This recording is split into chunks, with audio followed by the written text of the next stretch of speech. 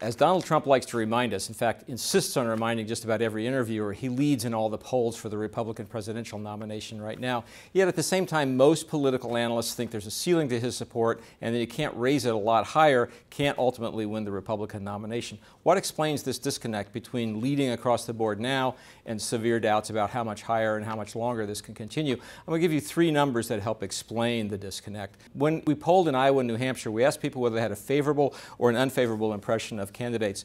And the number of people who reported an unfavorable impression of Donald Trump in Iowa was 42%. In New Hampshire, 47%. The highest in either state, in some cases by a wide margin. And then in our national poll, we asked a slightly different question. We asked you have somewhat or very negative or somewhat or very positive feelings about various people, including presidential candidates. 58% of the people we polled nationally said they had somewhat or very negative feelings about Donald Trump. 44% they said they had very negative feelings about Donald Trump. That's compared to just 25% who reported positive feelings. That's 33 points underwater, so to speak, 33 points more negative than positive.